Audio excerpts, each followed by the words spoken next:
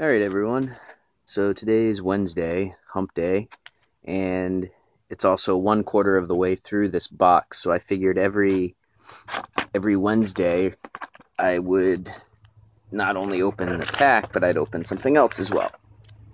So today I'm going to open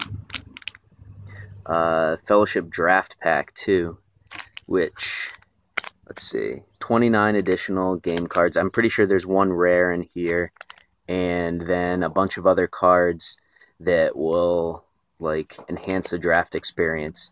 So yeah, combined with the Fellowship Block Adventure deck, and a Frodo and One Ring, and three 11 card booster packs. So essentially, rather than doing a starter deck sealed, which is more what we're used to, you can take one of these, take an adventure deck, a Frodo, and 3 booster packs, and that's enough for you to make a deck. I'm sure it would, like, the decks will end up looking a lot more diverse than like a starter deck sealed, which is kind of interesting.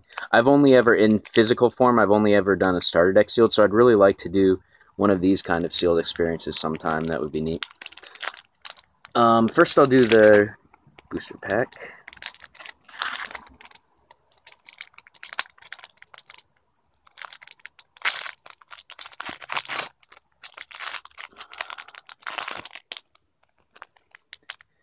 Alright, Malorn Trees.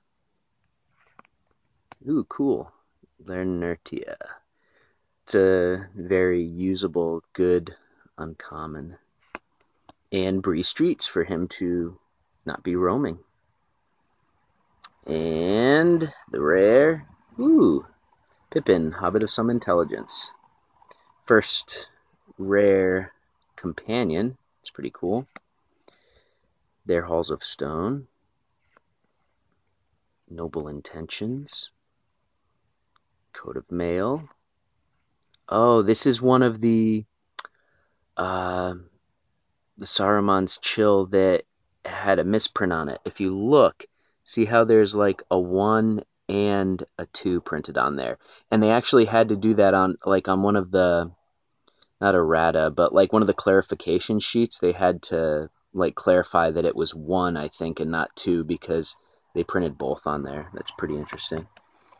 Goblin Scimitar, Sleep Caradras,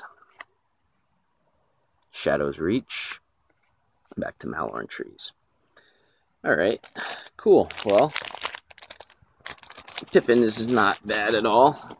He's generally a nice cannon fodder companion for a lot of different decks. Now we're going to open this, and then this way you guys will be able to kind of see what type of stuff you'll be getting in this deck.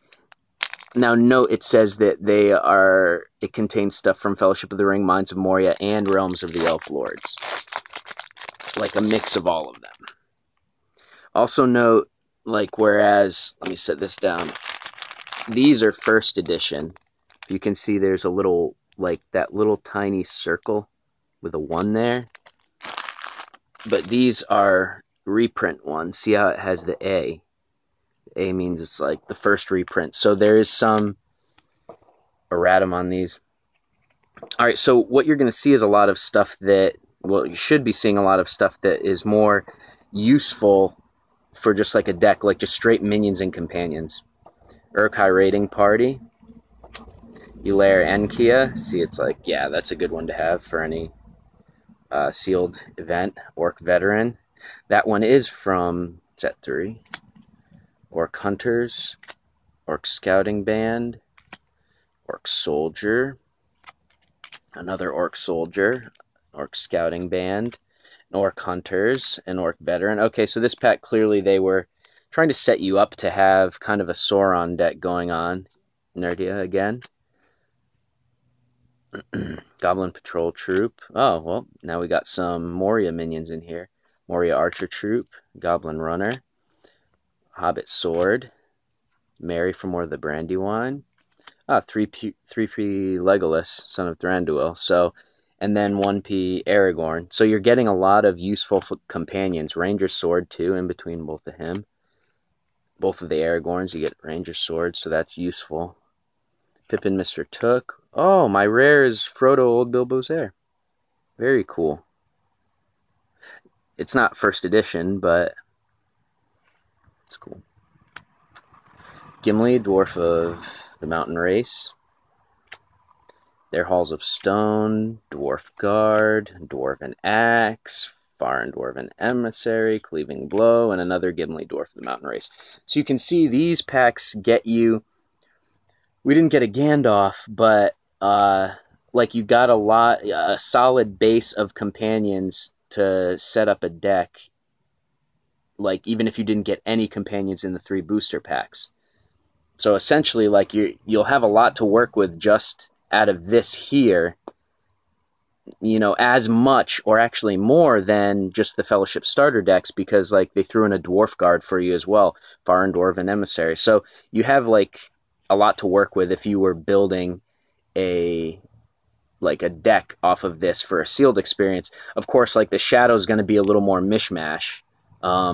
Looks like they try to give you a little bit of everything for you to be able to, I guess, like decide what you want to apply to what you got in your packs, depending on if you got like any really good Moria pulls in your packs or Sauron pulls. But anyway, that's what that looks like. Quite a few cards if you want to get started and just have companion support, and it gives you a lot of the promo or the promo companions, the ones that you'd normally get in starter decks. We got like 5 of those in one pack. All right. Well, anyway, thanks for tuning in, and next week, or I'll post a picture and see what you guys think about what I should open next week for the Hump Day pack in addition to the booster pack. Thanks, and see you tomorrow.